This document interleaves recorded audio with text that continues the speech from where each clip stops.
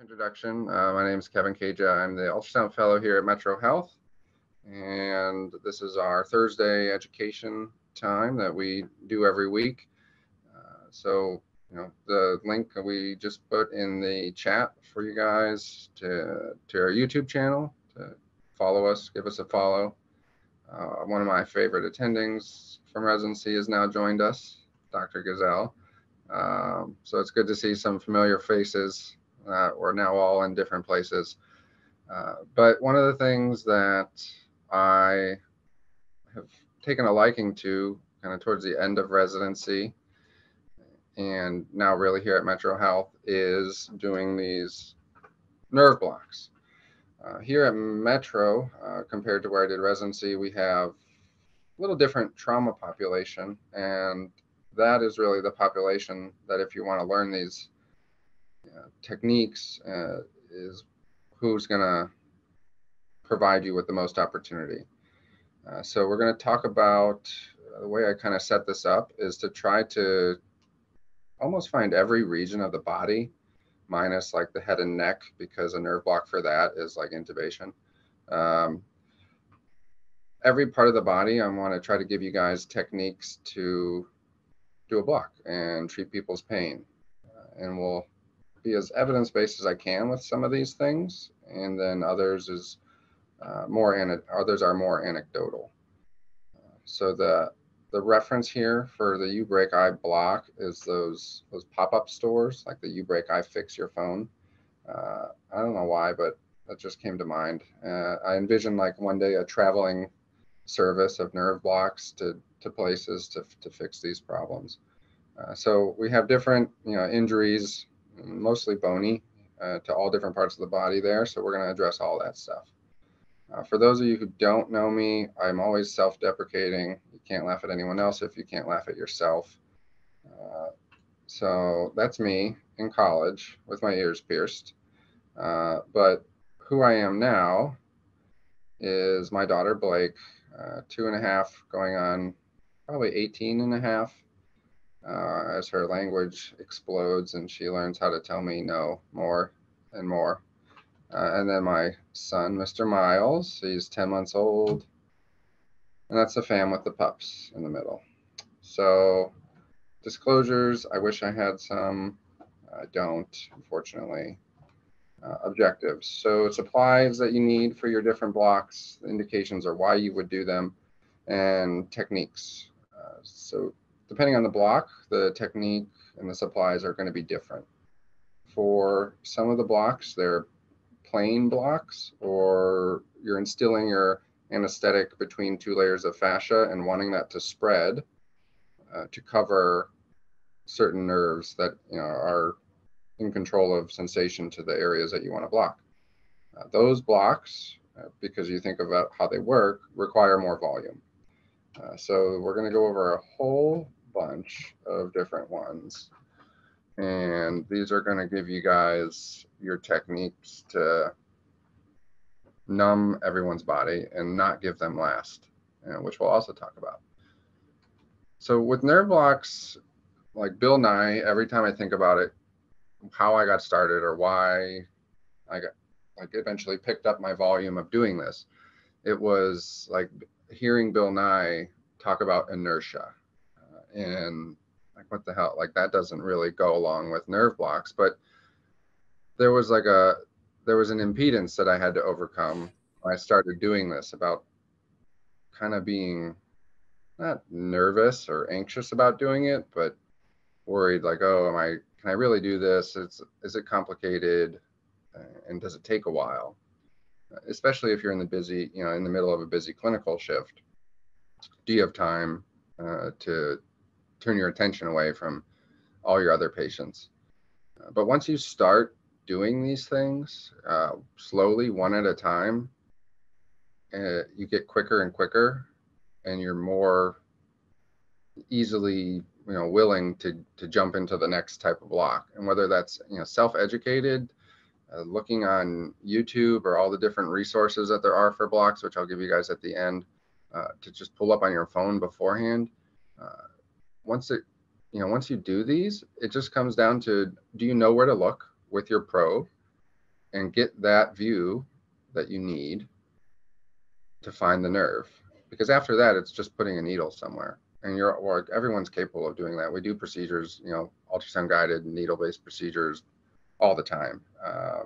We've put in dozens to hundreds of central lines and catheters, depending on where you are at your level of practice. So I initially made this whole talk for our residency here. It was only about a couple of different blocks that we do. And those of you who know me, I really like resident education and something that I want to be involved in for my career. So I took a look at what our literature says different places are doing around the country. Some of you will recognize Arun Nagdev's name out at Highland. He's, I don't know if pioneer is the right word, but that's the word I use. Or he's like really strong advocate for nerve blocks, and they have great education online for nerve blocks. So him and this group did a kind of like a survey of all the residencies at the large academic institutions. Over 100 and I believe it was 170 something places replied out of 200-ish, and 84% of them said that they expect their residents to know how to do nerve blocks. The most common blocks that they found are forearm blocks, and they also found that it's highly variable depending on where you do residency. While they may expect you to do them or want you to do them, how many you actually get to do. Sandy said you can see my presenter view. I don't know how to change it, so bear with me. Maybe I switch screens. Does anyone have any advice? Try the swap presenter and slideshow view all the way up there at the top. That actually doesn't work on Zoom, but Kevin, if you'd go to advanced share, there's a place where you can share a portion of your screen, and then you just highlight the portion that you want us to see and not the next slide piece of it. I don't really need, there, is that better? I don't need the presenter view. Perfect. All right, sounds great. So the most common blocks that residents do are forearm blocks. Oftentimes these are initially taught as just landmark guided, and we'll talk about the issues with that and why ultrasound is a little bit better. Granted, we're all biased about that. Well, most of us are biased.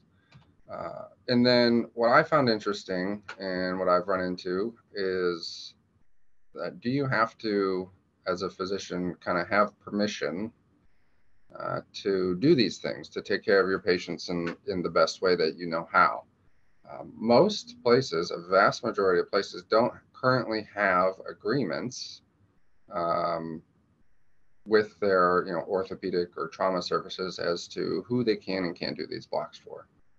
There are some caveats to when you actually probably should allow the specialty services to know that this is happening, and we will also speak about that.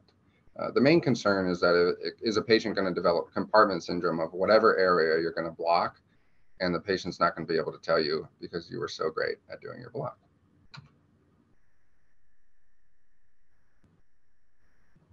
All right, so the supplies that you need. There are some videos in here, and depending on how the internet is feeling and which direction the wind is blowing, the video may or may not work perfectly. So your first supply, typically it wants me to click on it, is a physician. This is one of our interns. He's a great guy. This is a nurse. So plain blocks, as I mentioned, you're instilling a large amount of volume. So you're doing this as in a sterile technique, as sterilely as you can. But in order to instill these volumes, you need someone to push the meds. So it doesn't have to be a nurse. It could be another physician, a tech, or anyone that has a capable hand that can squeeze. An ultrasound machine. These are the machines that we use here in our department. And then the supplies that you need. So here is, this was more for our residents and showing them where we get our supplies. We have nerve block baggies that have most of our supplies that we use in the one place. So you can see all the different things listed in our little kit. And the other two were just, we keep them in a Pyxis, and then the back storage room has a lot of stuff. So our kits contain 2 sets of sterile drapes, so you can make a field depending on where you are, your sterile probe cover, ChloraPrep, the 30 ml syringe, and that's because, again, you're doing a volume block, an 18 gauge needle to draw out your local. We just stock a 2.5-inch spinal. It's good for most of your blocks. Obviously, different body habituses can change that, so you just would need to know where to find your different needles. And then what I like to do is I grab a bag of saline, a small bag, 150 cc's, whatever, and a set of gravity tubing and a flush. So what you do is after you prepare your needle, you have, this is where our gravity tubing is, and gloves. So after you prepare your needle and you're sterile, your field's ready, your probe's on, you have your assistant or whoever's helping you connect your gravity tubing that's been spiked into this 100 cc bag. And that gives you ports where you can inject things through. So in order to, before you instill your local, and this is a good technique for all of the different blocks, I like to use saline first to assure that I'm in the right spot, because I don't want to waste like a drop of any of the local anesthetic. I want to make sure it gets to where it needs to go. So you have these different ports on your tubing that whoever's helping you can either, you know, switch on and off, keep the local on one, keep the flush on the other. In particular with one of the, you know, the fascia iliaca block that we're going to talk about, sometimes in larger people, it can be hard to see the plane that you need. So sometimes it takes a decent amount of saline to assure that you're in the right place.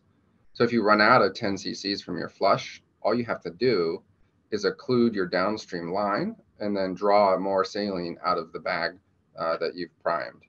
So it gives you plenty of fluid to work with. And it also creates a closed system, and you can not inject any air into the patient either. All right, so the first block we're talking about, femur fractures, for the fascia iliaca block. You can do it landmark guided and field guided, where you can feel the 2 pops of the 2 different fascial layers that you have to go through in order to inject your local. But we'll just leave it at that with the air quotes. So any anterior thigh problem, any femoral fracture, those are the things that you're going to want to do for this. You know, if you have someone that injects and is an IV drug user, injects in their thigh, gets a large abscess, that's something you could do here. Any type of lac that you need to repair that's large, or complex wound, those are things that you want to think about this block for. Interestingly enough, I know I'm not allowed to talk about certain questions that you get on certain exams, but in the fall, I took a pretty big exam just for fun, of course. And one of my questions, the answer happened to be what nerves this block covered, and femoral nerve was not a choice, but lateral femoral cutaneous nerve was. So I think it just signified to me that, oh, this is like, it's being tested on, so maybe it's actually important, and our specialty as a whole wants, you know, people to know about it. So this should really be the standard of care in all patients that have proximal femur / hip fractures. This won't cover the iliac bones, so this is really just the proximal femurs that we consider hip fractures. And of course, you know, no one really truly cares if that's my opinion or not, so you want to have information to say why. So let's go through some things. So first is pain control, right? Everyone wants pain control. It's the 12th vital sign. It's important to everybody. Not only is it important to the patient first and foremost, it's going to be helpful to your nurse, so the patient's not having to continuously, repeatedly ask for pain meds. So then the nurse has to come find you, and then you say you'll do it, and then you forget about it because you have 15 other patients and they have to approach you 5 more times. Not that that's ever happened. Secondly, all the data, most of the data, not all, suggests that patients have better ambulatory scores and abilities at a year out from injury when they undergo a block for this type of injury in the hospital, particularly the proximal femurs. And then this is where while the first two are more, these are also patient-centered, but maybe, patient-oriented. The first two are really patient-oriented. What's the patient going to care about? Do they hurt and can they walk again? These two are big for not just the patient, but the hospital. So if you're going to have less concurrent pneumonias, less UTIs, and lessen your length of stay. The data is not ubiquitously in agreement about this, but these are the three things that most often have been found to be improved in this patient population when they get a block. So I really find that putting all that together, like, it's not really arguable. And it's something that when the patient comes in, especially if they've come to the ED and then they're in the ED for 2 days, depending on everyone's boarding and staffing situation, this is our kind of scope of care and responsibility to do for our patients.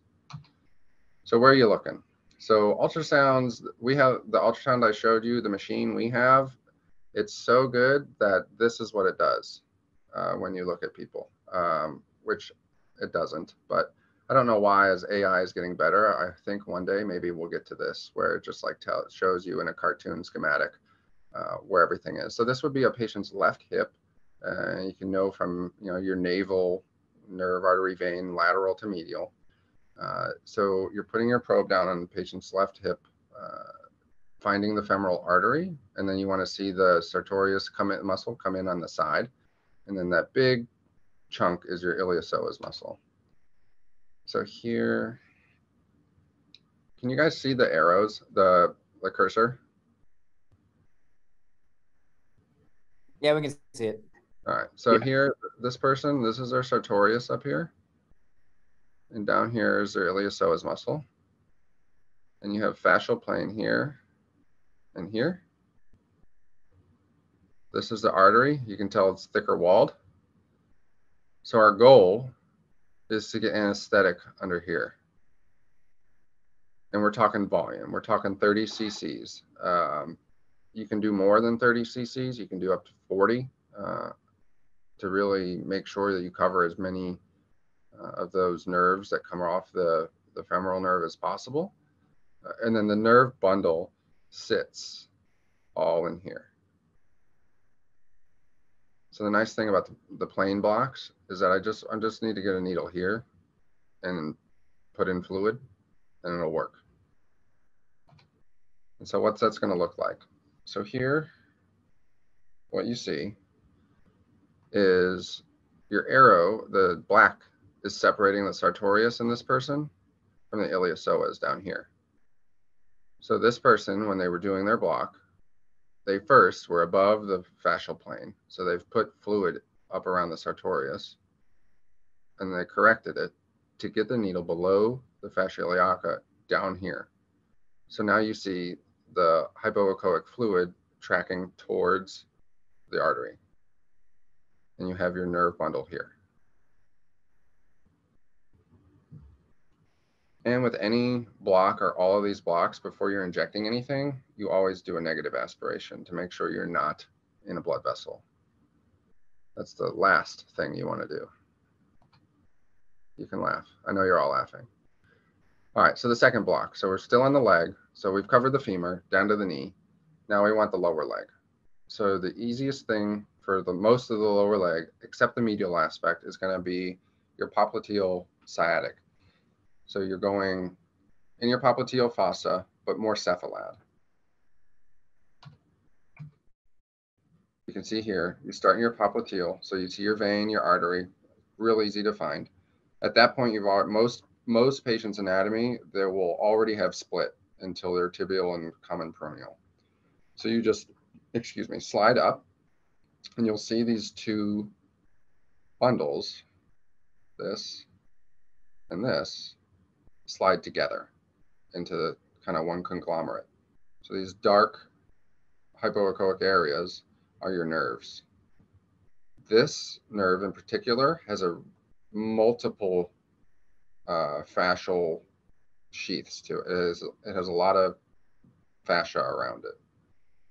So it does, when you do inject it, you will feel a little more pressure. But all you do is once you see that, you take your needle coming from the lateral. You can come from the medial aspect, but typically it's easiest to come from the lateral aspect. And you have your bundle here. Your needle comes from the side. It's only a few centimeters. And you want to kind of pop under here. So you're instilling your anesthetic around your nerves. And you can see as you instill the anesthetic, it pushes your nerves down. So you're underneath at least one of the fascial planes because it's moving these nerves. And you just instill 20 cc's. There's no evidence-based amount that is the most correct, but most techniques that are available for you guys to read about will hover around 20 cc's. All right, our next block. We're onto the chest, the serratus anterior plane block. So we're still doing higher volumes to cover a lot of areas. This is for people that have anterolateral chest wounds. It doesn't always cover the pleura, so this is not necessarily something that you do prior to a chest tube. But interestingly enough, if your patients have a lot of pain after a chest tube, you can do this block and it'll help them. So those are your branches of your dermatomes that will cover there as well, and that's your nerve. So this block is used widely in other specialties, in breast surgery. It's used for VATS procedures. It's used, and it's well researched, and it's become here more popular in our field for patients that have a lot of rib fractures. It has improved pain scores, less incidences of pneumonia. No reason not to do it on your patients with rib fractures, especially a lot of those populations tend to be elderly people. You don't necessarily want to pound them with Dilaudid and really depress their respiratory drive. So then you're kind of fighting yourself. So in order to do this, you just have the patient lay on their side. They don't have to be on their side. They could be flat on their back as well if they have other injuries that preclude them from laying on their side. And you're at your mid-axillary line at the level of the nipple, fourth or fifth rib, intercostal space. Probe is pointing towards the patient's anterior chest. And once again, the cartoon schematic, just because I like to look at this before I look at the ultrasound image so I could try to match them up. There are two techniques. The first option, where you're anterior to the serratus, is the easiest option because it's the most superficial. Very occasionally, patients will have a thoracodorsal artery that is really anterior towards the end of the lat. I have yet to see one, but if you want to kind of be safe when you do this, you can look for it and you just use color to find it to make sure that you're nowhere near it. You're still going to have a negative aspiration before you inject any local, so it shouldn't matter. But if you're curious, that's the only kind of potential hazard here. So what does it look like on ultrasound? So this is prior to any type of injection. So you want to find your rib, your serratus muscle sits on top of the rib, and then you want to inject your anesthetic on top of that serratus muscle. And here you also can have your needle come from either side. So if you can have your needle come from anterior or posterior, either way is appropriate and fine. So it's just let your patient's body habitus kind of dictate how you're going to approach it. And when you instill your fluid, you'll see that pocket of fluid open up. And the more you instill, again, a volume block, because it's a plane block, you're not necessarily going to see it expand this way, kind of in an anterior posterior direction, but it'll expand in a cephalad to caudal direction. And it'll go up the side of the chest wall and down the side of the chest wall. Keeping with rib fractures, because that block does not cover posterior rib fractures, it's just anterolateral chest. If you have someone with posterior rib fractures, this is the plane block you're going to do. So this is also what I didn't know until maybe a week or so ago, is that people with vertebral compression fractures or vertebral body fractures, this can help them. And you can do this in people that haven't been, are still in spinal precautions that haven't been cleared, because they can lay on their side, and you can do this block in like a lateral decubitus position as well. They don't have to be sitting upright. So you will get some coverage of the abdominal wall as the anesthetic goes down the plane. You don't get coverage of the anterior chest. So you just have to kind of warn people that you might lose sensation to your belly on just the ipsilateral side. So with this, you start with your probe within 2 centimeters of midline, and you'll see those 3 muscle layers there and your transverse process. Around T5, the rhomboid will no longer be in the picture because it ends. So you'll just have 2 if you go below it. I like to, there's 2 ways. You can start medial or you can start lateral. I like to start lateral and just fan laterally, and you'll see a rib. And as you fan medially, that rib will dive down, and then you'll get something, another hyperechoic structure with, you know, posterior shadowing. That is a transverse process. For me, that's the easiest way to know that's where the transverse process is, because I can see a rib, disappears, and then something else comes up. That's the transverse process. It can't be anything else. So once you find that, all this procedure is putting a needle on it and injecting fluid. It's really basic. The only awkward part is the hand positioning. So how are you going to do it? So you're oftentimes, most of the time, I've done it coming from above. It's still an in-plane technique where you're following your needle down.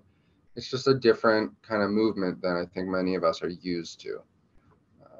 Again, you're only going through muscle, and if you stay relatively shallow with regards to your target to hit the bone, there really is there's pretty low risk of a pneumo or something like that.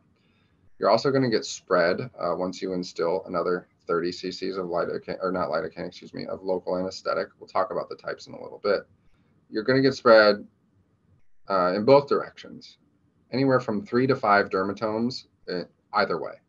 So I typically will, if they have multiple posterior rib fractures, and when I did a couple weeks ago, patient had 4 rib fractures.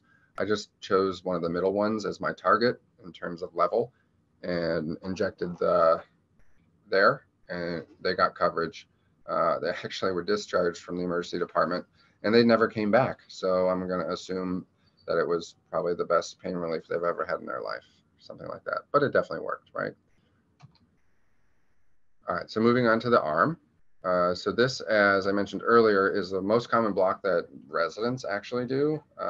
I haven't done very many, but if you have a devastating hand injury, like the first image of a person that was holding a firework as it exploded just because, these are the 3 that you're going to want to know. And you oftentimes, for really bad hand injuries, you will do them in conjunction with each other. You just do them all at the same time. These are smaller injections, they're 3 to 5 cc's, but there's a lot of anatomical variance from patient to patient as to what each of these nerves will actually cover. So just do them, or, you know, I would just do them all if you're going to do something complicated with somebody's hand, if you have a lac that needs to be repaired, or if they have a bad injury. This is where I mentioned earlier that you may want to play really nice in the sandbox with your consultants. You might want to let ortho or plastics or whoever's on for hand know that this is going to happen. You do these kind of in the mid forearm, and sometimes you'll get some distal forearm cover, like, you know, anesthesia with it. So oftentimes they may want to examine the patient after a hand injury to see what they can move and how they can move it, so they can assess all the different ligaments and strength for all the different digits. So it may be best, depending on the situation, to let them see the patient before you do it. So that's my main disclaimer about, you know, agreements with other specialties. So again, you're going to have a lot of your same equipment, but you don't need quite as much. So this one you can do on your own. You don't need an assistant. You have your machine. You just need a probe cover, something to clean it with, 10 cc syringe, and just a standard 25 gauge needle is what I use. So where do we look for all the different nerves? So our median nerve is going to give us this coverage. And I do all these kind of mid forearm. and this is what you're going to see. It's a little triangle in the middle of the arm. That's the easiest way to describe it. And fairly often, like I looked on myself, I looked on some of my friends. It looks pretty similar in every patient that I've looked at. You have your conglomerate of forearm muscles, and then the fascial planes combine in the middle of the arm, and they give you this kind of triangular shape. So all you need to do is put a needle next to it. You just drop your needle down, and you can see previously this person put their needle right here. You could do it right next, a little further away from the bundle if you wanted, but you just put your needle next to it and inject your local. Again, 3 to 5 cc's, that's all. So I mean, it's so basic. It's knowing where to look. That's all you have to do, is know where to look. And the more you practice it, the better you're going to get. So your radial nerve, same level, mid forearm. This one's important to do more proximal and not distal, because everyone, for the kind of proximal part of the thumb, the innervation for some people comes off a lot more proximal than others. So if you're going to do this, definitely be sure to be mid forearm. Also, what you'll see as you become more proximal, your artery and your nerve will separate. So if you go closer to your wrist, they kind of ride in tandem together. But you can watch it if you start in your wrist. If you don't know how to find if you're like, I don't know where the nerve is, find the artery, real easy to find, and just slide back, and you'll see it slowly separate out. And again, you just come from whatever side is closest and opposite the artery, so you don't risk puncturing or going through the artery. Put your needle next to it, 3 to 5 cc's of local. These are quick and easy. You can do all 3 of these in 5 minutes. It takes longer to get your supplies than it does to actually do this. So your ulnar nerve, you're just going to have the patient rotate their arm and kind of come from a more posterior aspect. This is what you're going to see. This one, the nerve does ride next to the artery. So you just come from more posteriorly to avoid the artery. Just put your needle right next to it, 3 cc's after a negative aspiration. All right, so still with the arm, my favorite block. Just did one last week. A patient had fallen down, had bad humerus fracture, bad elbow fracture, had forearm fractures. So a whole bunch of fractures in their arm. So this is, for that scenario, it's the perfect block. They'll also do these, anesthesia does these for people that have like AV fistula repairs or revisions. A lot of times they'll do those just under this, and that's it. It is a little more fine. So maybe, if you're just getting started at doing these, don't jump into this one right away. And then it does spare the axilla. So this is not something you can do if someone, say, has like hidradenitis and they have axillary abscesses or something like that. This is not going to cover that.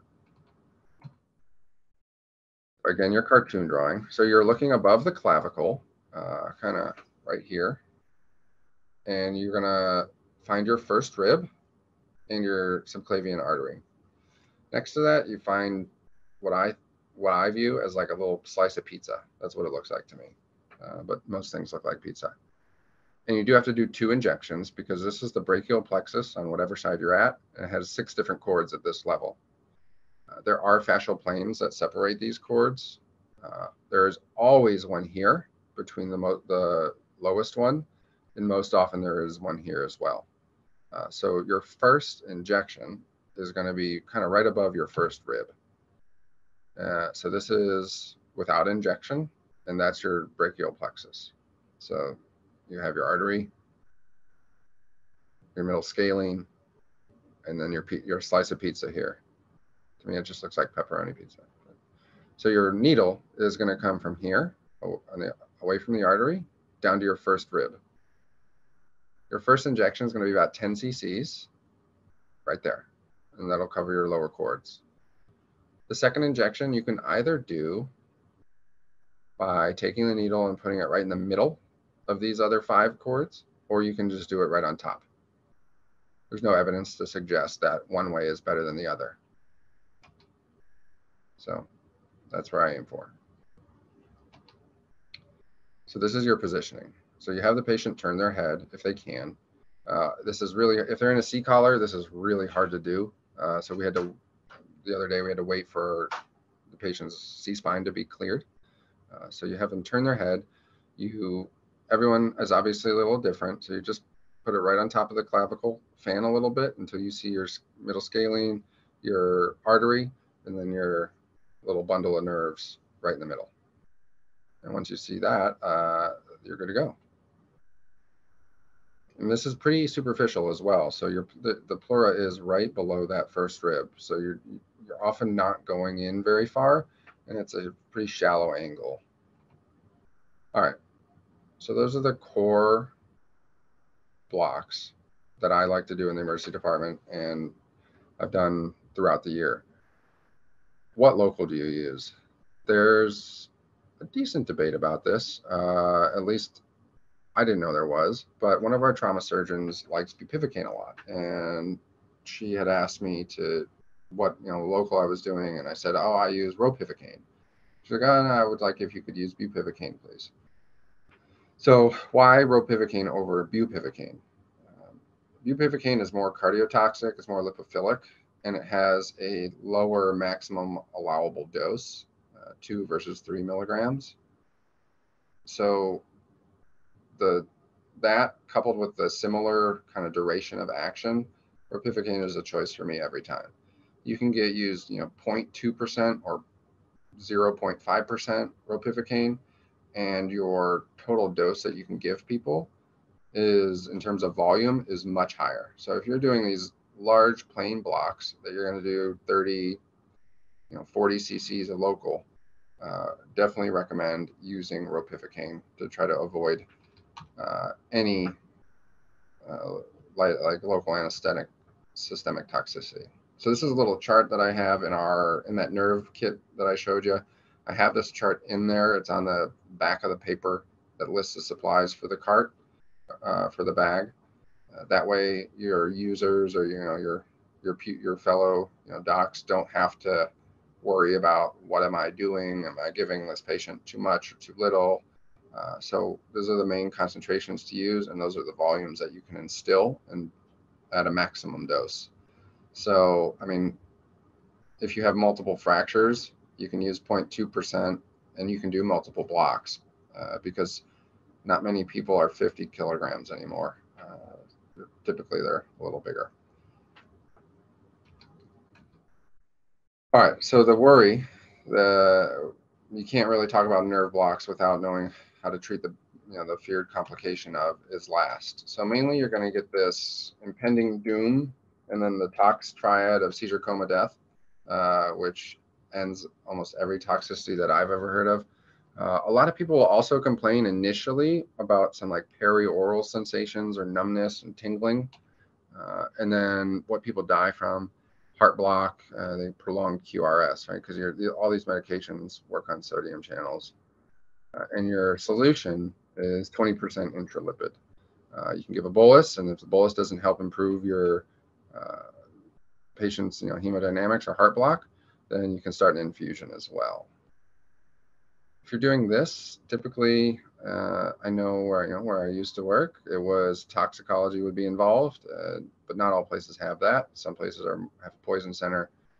So if this is happening, you're giving a bolus, hopefully you're in contact with those people to make sure that you have all the help you can get. 2 things that you can do for local is I still to this day, no matter how many times I've tried, learning how to calculate doses of 0.2, 0.25%, this medication, that medication, how much local can someone have? They are getting local for their laceration repairs as well. There's these 2 apps, MD Calc and this app from Johns Hopkins about local anesthetic dose calculations. They're great. They both work really well. You can choose any local that you're under the sun, put in how much you're giving them or how much they've received already. It'll tell you they can have this much of this, that, or this, and all the different options in between. So these are both apps that I have on my phone for quick reference. You know, don't waste your brain space memorizing these things. All right. So those are that's it.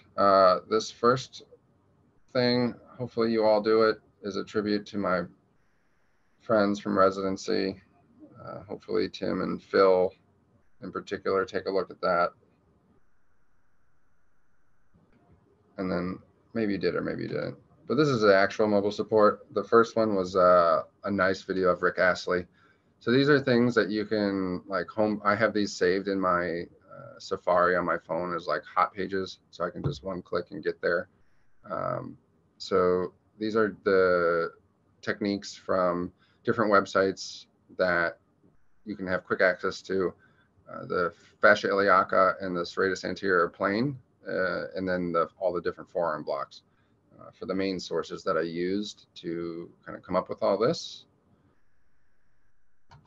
And there's a bunch of stuff here.